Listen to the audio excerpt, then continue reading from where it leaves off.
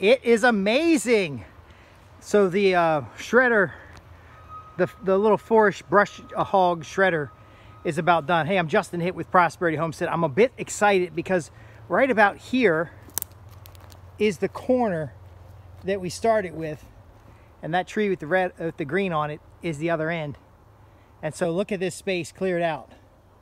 Now there's going to be a north-south rectangle cut in here that is going to be the a big gravel pad for 2 containers and some small outbuildings.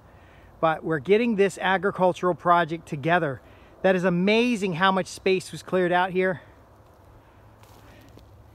And so this takes us to the path on the edge here. So this is about 60 feet from the edge of the property line, this green mark here. And just look at that beauty. Now, the next step is to pick up all these branches, get them out of the way, to get a different bucket over here to push off all the topsoil, and then to stack all these extra logs and pieces on the end. Now we could process the logs, find building materials for an upcoming natural building class, but we're really focused on getting this pad in place, because once we get the pad in place, we can drop the containers for storage. We can start getting over here full time, get animals over here full time, and we'll be good to go. So this space has to be clear enough for a 5th wheel to pull a container in, and we will have some elevation challenges. So again, we're going to get all the topsoil off, and we'll start bringing soil down from the top. So we might take a big bump out of the top of the hill there, bring it down here for fill. There's 25 acres. We'll find enough fill, but we have limitations of how much we can haul and access points. But we're basically gonna, probably where I'm standing will be the back of the pad, and we're gonna bring soil down from those corners. I'll probably chainsaw those trees right there too, get those trees out of there. And then we'll have a north-south rectangle that we can put our stuff in. Now, why north and south? Well, we want our solar aspect. We want to get that sun into the front of our space the majority of the day, and then in front of this area is likely to be a garden.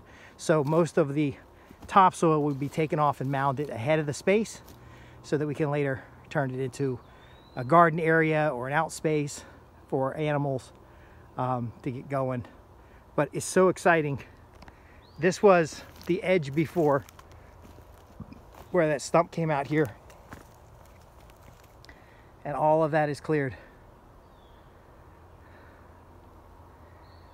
Now it's just a matter of using the excavator to bucket out some of the wood, stack it up in the edges here, and you can see which pile, you can guess which pile Scott did versus the pile that I put together. I'm still a little herky-jerky with the excavator, but look what we've got. Very nice. Now there's some big rocks in place. When we put a pad in here, we've got to use those rocks appropriately and start bringing back that soil. It is a nice job here. So the head can go away.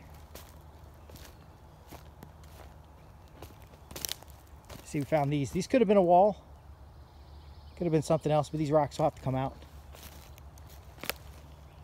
See, it got down here. But my check is to make sure we have a north-south space that's cleared, and we do.